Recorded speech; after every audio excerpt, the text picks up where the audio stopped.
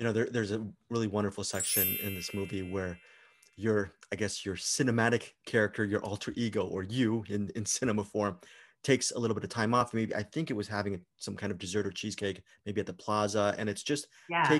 taking some time out for oneself. And I think one of this movie's many strengths is it tells a story without all these just ridiculous slapstick, all these trimmings to it. You have Sigourney Weaver. She could have been an over the top character, but ultimately this movie is a very subtle and subtle telling of the story of a human's journey as an artist. And was that one of the reasons why you really loved the way this movie ended up?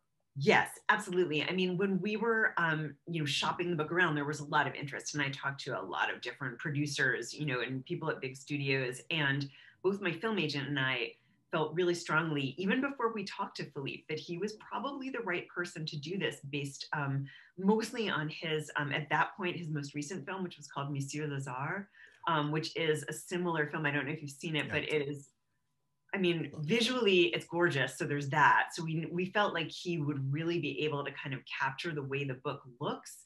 But more important, that was sort of not the most important part, though important, but more importantly, we felt that he was really a master filmmaker who would be able to kind of open this book up while staying true to the real story. Like, as you said, it is, what is known as a Künstlerroman. It's like an artist's coming of age.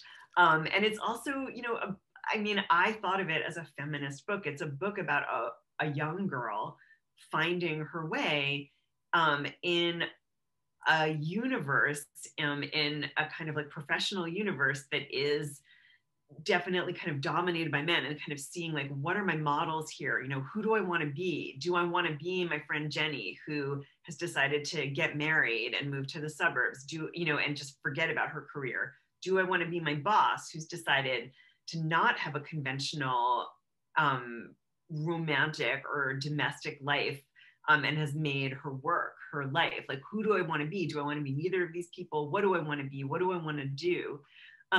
So anyway, point is that we really felt like that Philippe understood that on a really fundamental level, and that he would make a film that was really true to the spirit of the book. And he did. Regarding understanding the book and, more importantly, understanding your life, how how much brownie points did Margaret earn when you realized that not only did she read your memoir, but she's also an innate reader who read some of your recommendations? Did she win you over immediately? And how much of an addition was she to the overall, canvas of the film? She was a huge addition, and we'll go back and explain that she was attached to the project from pretty early on. She was my first choice for the role. I had seen her in The Leftovers, and there was just an innate brilliance to her. You could see that she was a true intellectual in a way, and also a person who kind of felt things very deeply, just a very sensitive person, who registered emotion, who was attuned to people around her. I just could tell from her performance in The Leftovers. And I felt a sort of dorky kinship with her in the way that you sometimes do when you see actors and things and you think, I get that person. I mean, I know it sounds ludicrous, but I did. And so she was attached early on. And so she had a lot of time to kind of think through this role and prepare for it. And so she earned a lot of brownie points when she said to, we were sort of standing, on set, you have a lot of time to stand around and talk. And we were kind of standing around talking.